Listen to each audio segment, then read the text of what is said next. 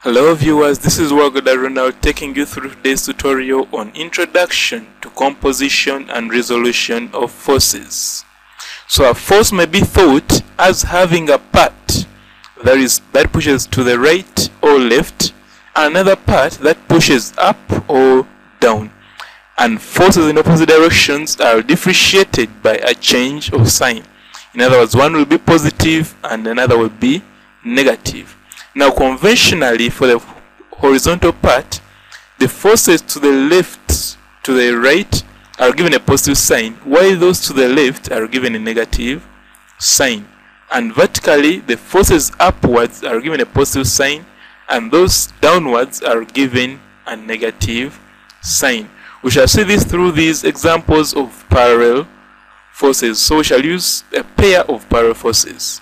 Case 1 has two parallel forces all in the same direction and heading to the right. In that case, both forces will be positive, and therefore the resultant will be good by adding the 2 to get 15, and the direction will be to the right. Remember, force is a vector quantity, so you have to state its magnitude and its direction.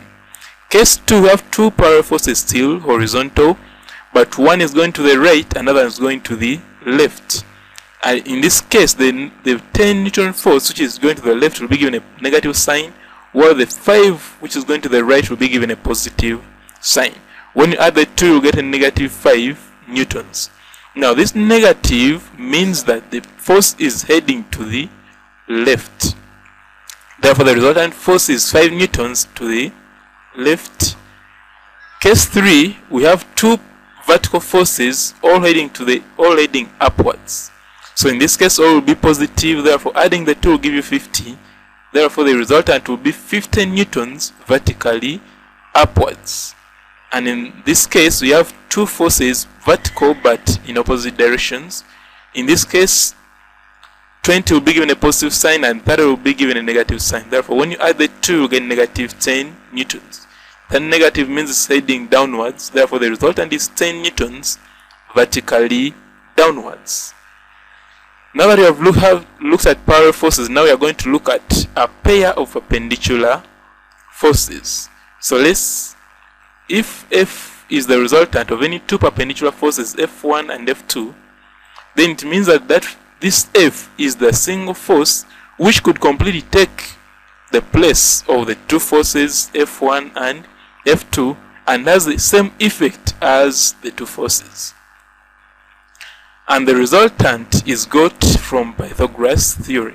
So case 1, we shall look at perpendicular forces, one going to the right which is horizontal, another one going upwards which is vertical. In this case, we have to come up with a right-angled triangle by first drawing the horizontal force which is 4 newtons, and where it stops, add on the vertical force which is 3 newtons.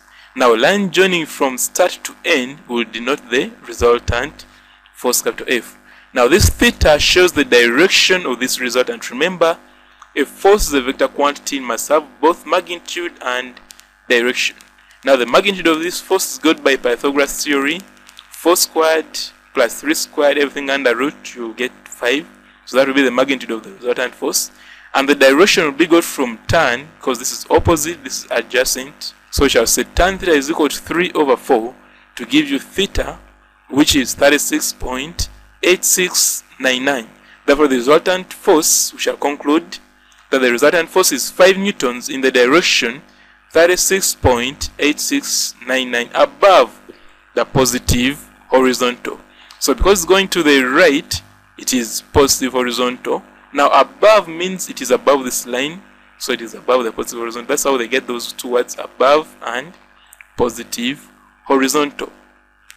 Second case is where the horizontal is going to the right but the vertical is going downwards. In that case, first draw the horizontal followed by the vertical, and the line joining from start to end will denote your resultant. Still use Pythagoras theory to come up with the magnitude, which is 10 newtons. Then use tan, which is equal to opposite over adjacent, to give you theta, which is 36.8699.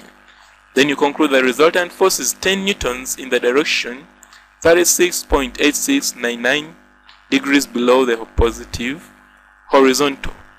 Third case is whereby the horizontal is going to the left and the vertical is going upwards.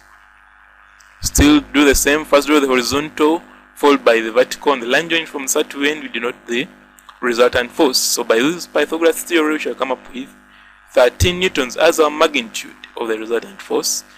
And when this, if we are to get this direction, which is theta, opposite is this, adjacent is this, therefore tan theta will be 12 over 5 to give you theta as 67.3801 degrees.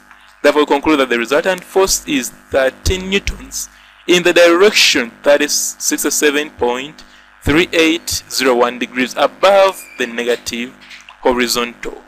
And lastly, we shall look at a case whereby the horizontal is going to the left but the vertical is going downwards. In that case, first draw the horizontal still, which is 12, followed by the vertical, which is downwards. A line joining the start to the end will denote the resultant force. So by using Pythagoras theory we shall come up with 13 newtons as the magnitude of the force. Now if you get this angle, this will be opposite, this will be adjacent, therefore tan theta will be equal to 5 over 12, giving us theta as 22.6199 degrees. Therefore we conclude that the resultant force is 13 newtons in the direction 22.6199 degrees below the negative horizontal. That has been our tutorial for today. Thank you for watching. Please subscribe to my channel, Rowa e-learning platform. I remain Walgada Ronald. Thank you.